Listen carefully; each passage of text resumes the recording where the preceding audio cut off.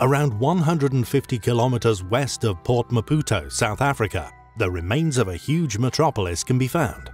An ancient site measuring an astonishing 1,500 square kilometers in size, suspected by some to in fact once have been part of an even larger civilization, estimated by some to have been around 10,000 square kilometers in size, and constructed 160,000 to 200,000 years ago. The region is somewhat remote, and the stone circle remnants were only ever encountered by local farmers who assumed they were made by some indigenous people within the past. Amazingly, or rather conveniently, modern archaeology has seemingly forgotten to investigate this amazing place. Fortunately, this all changed when researcher and author Michael Tellinger, in association with Johann Heine, a local fireman and pilot who had actually been looking at these ancient ruins for years, decided to investigate. Heine had the unique opportunity to see these incredible structures from the air and knew that their significance was undoubtedly not appreciated.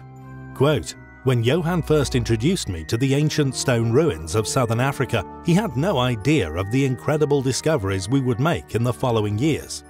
The photographs, artifacts, and evidence we accumulated all point towards a lost civilization that precede all others, not for a few hundred years or a few thousand, but many thousands of years." End quote. According to Tellinger, these discoveries are so incredible that they will require a complete paradigm shift in how we view our human history.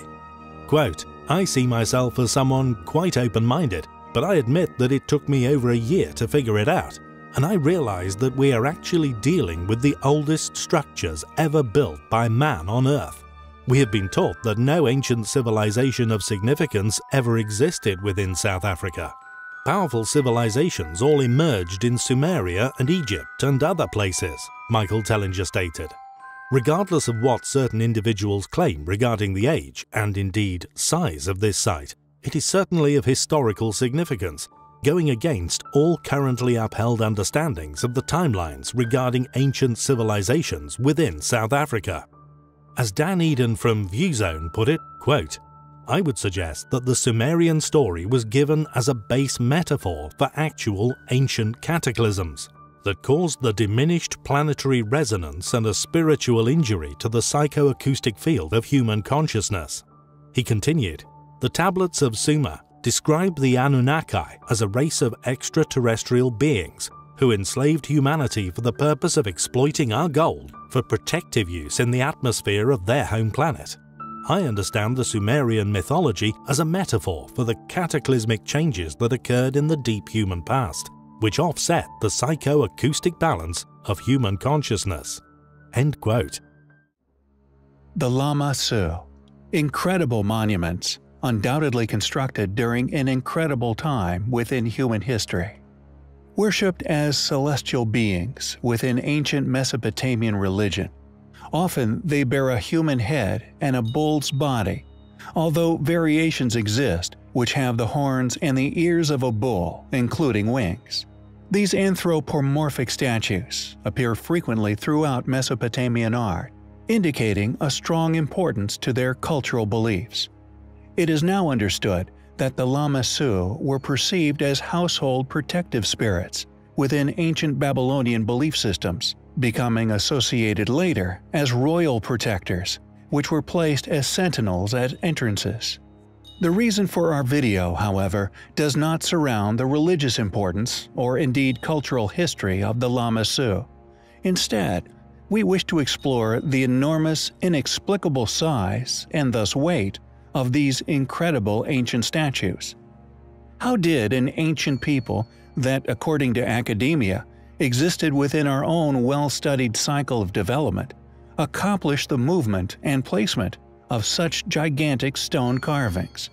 If we look at the efforts of Henry Leonard, for example, made within 1847, you soon realize that the mammoth scale and as yet unexplained undertaking the placement of these masterfully decorated stones must have been. After discovering more than half a dozen pairs of these colossal statues, some depicting lions, some depicting bulls, often weighing up to 27 metric tons, Henry Leonard decided that he would attempt to bring two of these smaller artworks weighing in at a mere 10 tons each, to England. However, he found that after an 18-month, painstaking, torturous journey, which included several near disasters, just how incredible the placement of these monuments once were. He eventually succeeded in bringing them to a British museum, although this involved loading them onto a wheeled cart, lowered with a complex system of pulleys and levers, operated by dozens of men. He initially tried to hook the cart up to a team of buffalo and have their brute natural strength haul the stones, although they refused to move. He then selected a reinforced cart for their transport, which required over 300 men to move it. This was soon realized to be far too hazardous. So he then wrestled with and opted for the decision to load them onto a barge. This required well over 600 goatskins and sheepskins just to keep it afloat. After eventually arriving in London, a custom-built ramp was constructed at great expense just to allow the crew of many hundreds of men to haul them up the steps and into the museum itself. An astonishing and clearly exhaustive exercise, which clearly demonstrates the civilization capable for constructing and placing these statues in their original positions were clearly far more capable than our recent ancestors placed a mere century ago. This dramatic sequence of events is clear indication that the national museums involved in the funding and transport of such exhibits, even back in 1847, were more than aware of the astonishing feats these monuments were, yet are seemingly committed to a conspiracy, which we believed is severely limited in accurate chronological events. Although claimed as Assyrian, dating back as far as the 25th century BC, these monuments, we feel, were clearly reused by this culture, possibly due to their astonishing size. Who carved the Lamassu? How did they move statues weighing nearly 30 tons?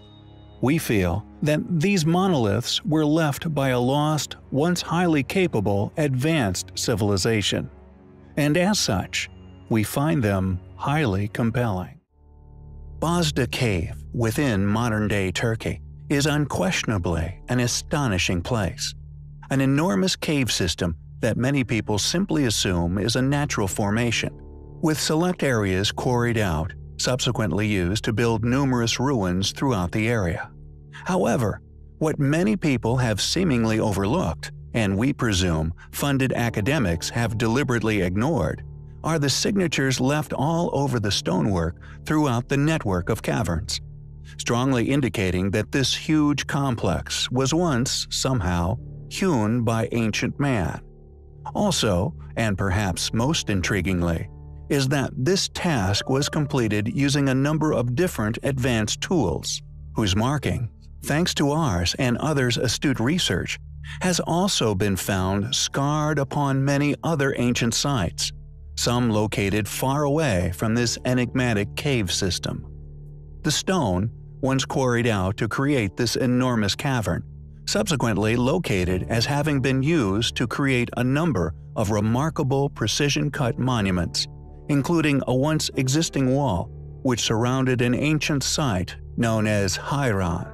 Additionally, due to the realization of this quarried stone having been used in Hairan, in addition to our own previous research, we have successfully linked Bozda to yet more ancient ruins, all dated to vastly different eras within history. Thanks to our channel's creator possessing a photographic memory, we have correlated undeniable characteristic similarities, connecting many of these ancient sites throughout the world.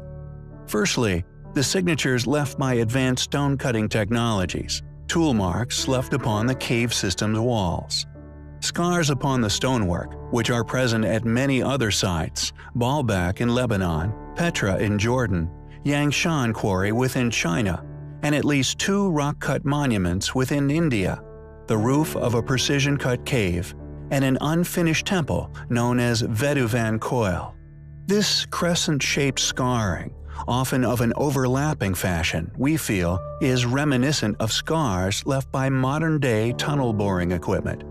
Yet due to the lack of in-depth research surrounding such anomalies, with these tool marks, as far as we are aware, only receiving limited attention at Baalbek and merely photographed at Yangshan, have begun to name such markings ourselves in an effort to categorize and identify such curiosities being discovered worldwide, with these now known to us as crescent cup and ring marks.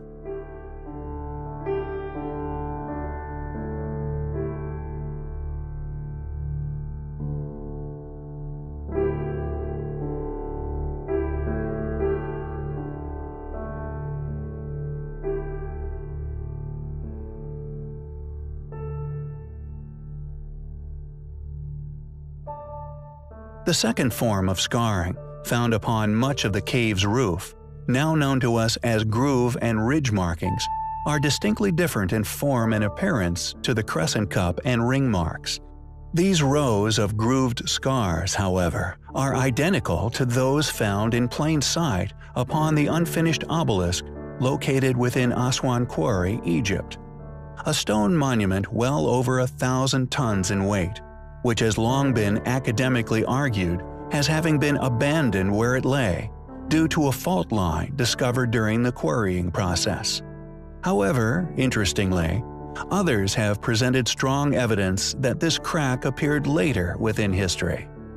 A fellow alternative researcher, Chris Dunn, argues within his book Advanced Technology in Ancient Egypt that the crack happened later on in the obelisk's life, and that the monolith was abandoned before the fault appeared.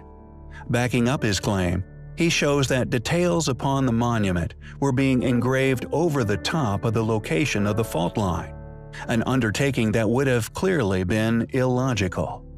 Although he does not put forward a postulation as to why this crack occurred, we believe it may have been due to a shift in the surrounding geography, more than likely a ground-shifting earthquake, not only cracking the obelisk, but possibly due to and accompanied by a cataclysmic event, which quite possibly caused the demise of the civilization, who were liberating the obelisk, thus leaving it unfinished.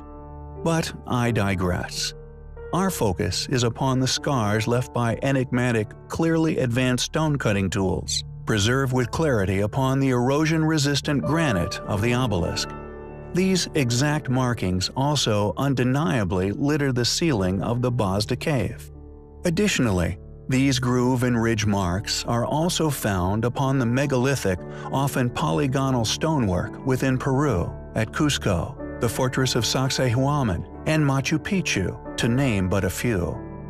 The third set of signature scarring upon the cave stone walls links Bazda Cave to another similarly gigantic artificially created cave system, known as Longyu Caves, located within China.